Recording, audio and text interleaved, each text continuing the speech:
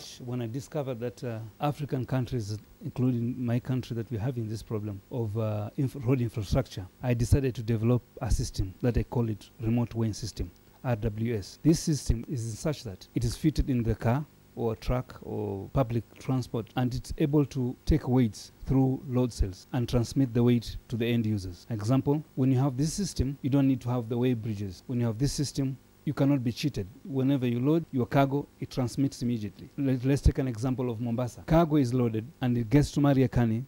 That's one of our toll stations from the coast. We find that the drivers of the truck and the officers collude to read weight of the cargo. That is not correct. So other people will not be able to know. But my system is such that once you load the cargo, people from KRA, police, and the owner of the truck will be able to know the weight.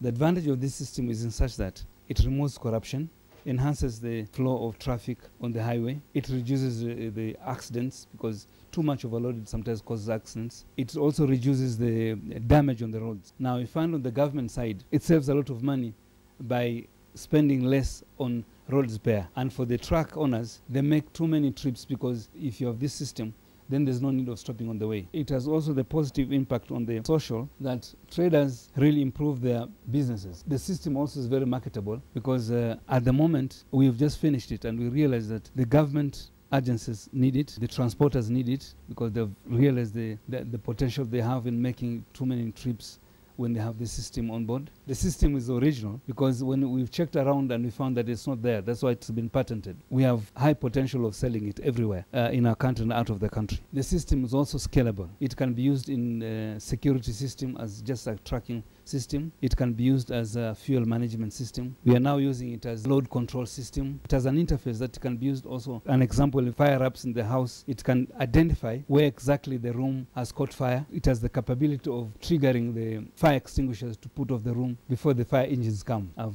been on this research for the last 4 years. So I look at this, when you've got a flow of traffic, then even from the health hazard, the environment is going to be cleaner.